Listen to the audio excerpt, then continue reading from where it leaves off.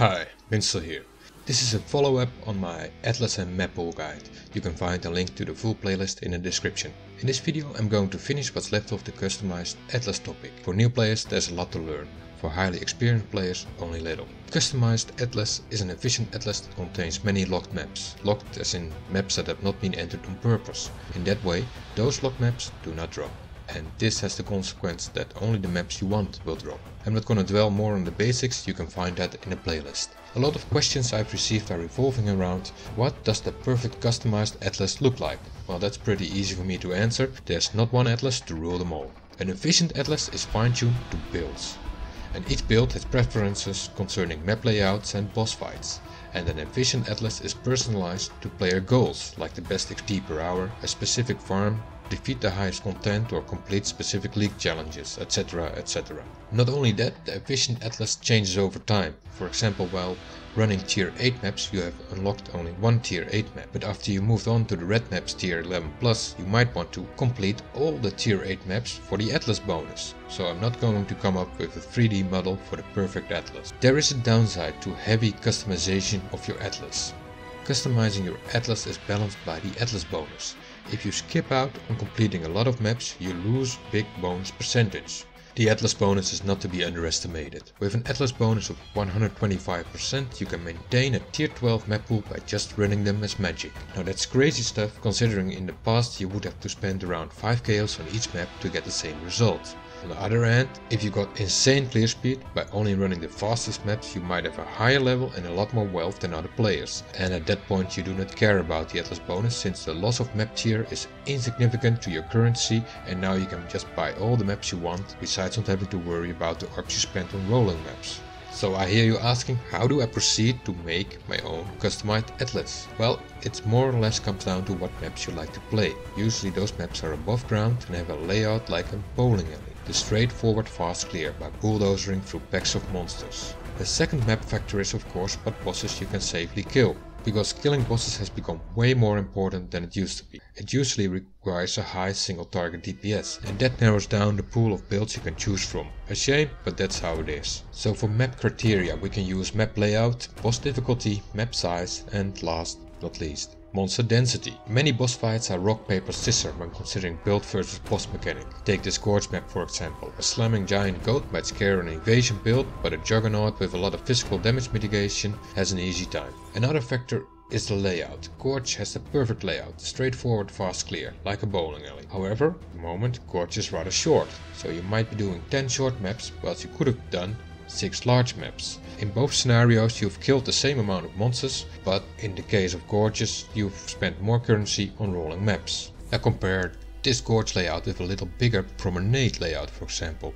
Promenade has its own downsides again, like a boss that can cast Reflecting Thorns buff. And there's a difference between map size and monster density. Yes, monster density is a big factor too, think of Dried Lake in Act 4. That's what I consider great density. Another factor lies in the all important map mod called pack size. On different maps it has a different magnitude of effect. On some maps it has a big effect, and on some maps with small corridors its effect goes to waste. Take this sewer for example, not only is the maze a horror to run through, the monster spawns won't clip the walls. And then compare this to a big map like Barrows, it's a lot bigger, but the monster packs that spawn in this area are widely spread and sometimes hidden because they're burrowed underground, and that's highly disappointing. So even though the Barrows has a nice open layout if you can jump the cliffs, and it has open areas that can support big packs, but because the monsters are so widely spread, the total amount of experience and loot is rather disappointing. Use these criteria to select maps for your own customized atlas.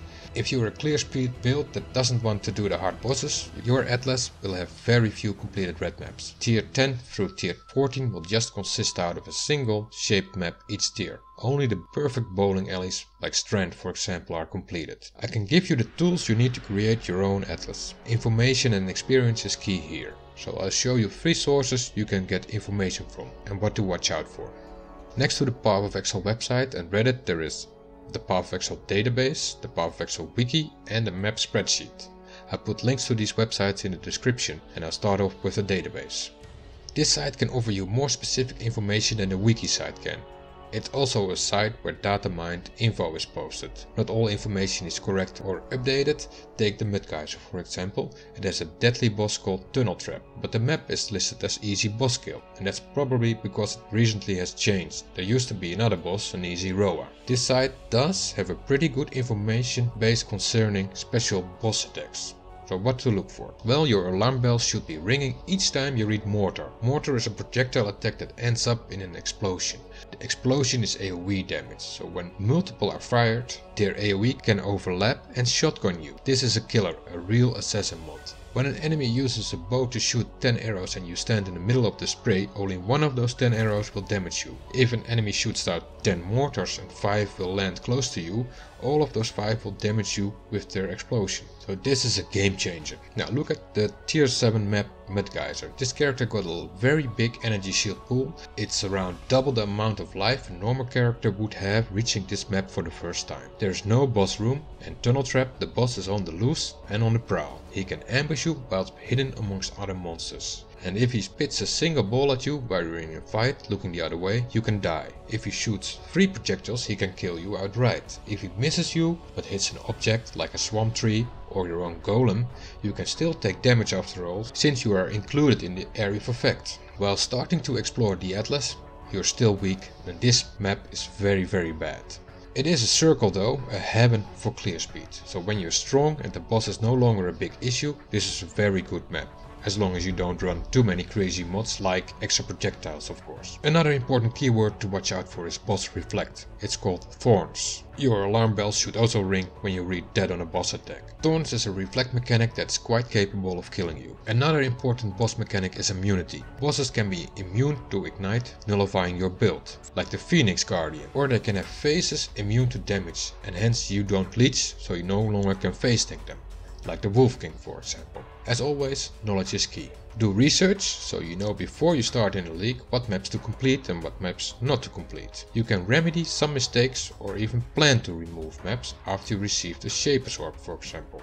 If you vendor 3 sextands and a scour orb, you can lock a map. If it's not shaped, you can turn it into a white locked map again, and this causes the map to no longer drop for you. Of course, the colors of the sextands will correspond to the color of the map you're going to use it on.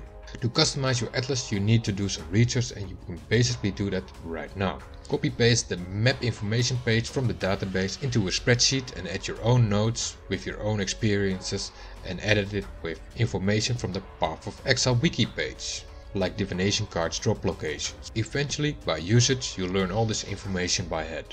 This is my spreadsheet after a couple hours work. I've put in some information about the map, and after I ran the map in-game, I gave it a final score. Now, important to note is that before you can shape the perfect maps, you need to acquire the Shaper Orb. So it's good to plan this ahead. So you keep an eye out for those maps on the market and perhaps share its completion with friends. This map containing the Shaper's Orb might be a bad map, one that does not fit your customized atlas. So after you receive the Shaper's Orb, you can lock the map again with the special vendor item. There could be a reason for keeping that map that contains a Shaper's Orb though, since they can sell very good, because a lot of players might be looking for that Shaper's Orb. Even though the excavation map has been improved, I still don't like it, but I kept it since they sold like hot cookies. In a new league, it's good to give attention to popular items that are expensive, and perhaps not even for sale at all, especially the ones that can be gained by divination cards. Channel map to get humility for a 6-link tabula rasa, Phantasmagoria for the jackpot divination cards like Taste of Hate and tier 14 maps. You can't rely on completing the Phantasmagoria sets since the drops are very rare, but you can sell them or buy them to complete. The map is fast enough to justify the choice. Dunes is a very good map and only a little less good than Mesa. Start league, any unique granite flask, blocking Rumi and the more melee physical roar both count for a lot. Continuing with awesome Clearspeed maps like Shape Beach, Tropical Iceland, Phantasmagoria and Shape version, and after that Strand, and if you're strong enough for Tunnel Trap and Mudgeyser, and then comes Tropical Island, Coves and Colonnade or Courtyard to finish off. So a nice customized atlas would look like this. Depending on your character level, I might complete more maps of the lower tiers to boost the atlas bonus of course. There's no need to invent the wheel yourself. A nice spreadsheet already exists on the web. If you plan on using a spreadsheet, copy this one and edit it with your own notes. and of course edit it for changes when they come along in the PowerVexel patch notes. I'll put a link in the description so you can grab this Google Doc spreadsheets.